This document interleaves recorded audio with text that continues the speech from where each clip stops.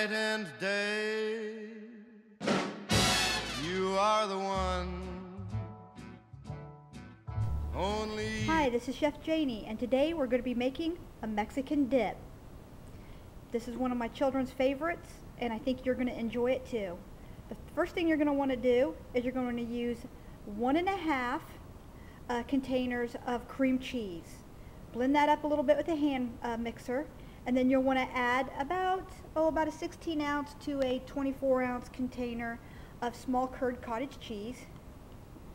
And you're just going to want to put this on some sort of a platter.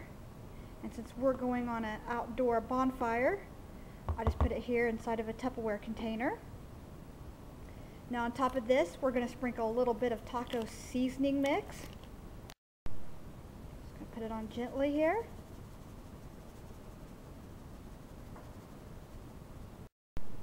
Now I've just rinsed a can of black beans and rinsed them and cooled them off with some cold water, and we're just going to drizzle these right on top, just like this.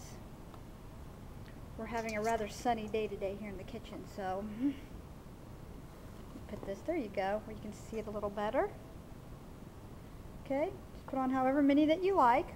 My kids love them, so I'll put on some extras here. And just want to kind of press them in, just very lightly tap them in, just a little bit. Next, we're just going to top this with some shredded cheddar cheese. I'm using mild cheddar. You can use Colby Jack or whatever you like. Okay. Just spread that and kind of just lightly pat it, just a little bit here. Now next, we've just finely shredded some lettuce. I used my chef's knife for this. And we're just going to sprinkle some of this on top. Now once we've dolloped this with the sour cream, I'm just going to add a couple of chopped tomatoes. And I'm just using canned that I've squeezed the juice out of. There we go.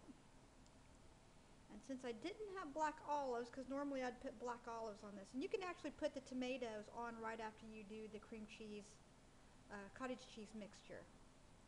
But the kids just kind of add some color, so I like to put a little bit of the tomatoes right here on top. And since I didn't have any black olives, I'm just going to go ahead and add just a few more black beans right here, just for some color. And here you have it, my Mexican dip. Now these are great with tortilla chips. Now you'll just want to cover this with a lid and refrigerate this for about 3 hours. This is the gluten-free chef, J.D. Pendleton, with my gluten-free tortilla dip. Enjoy.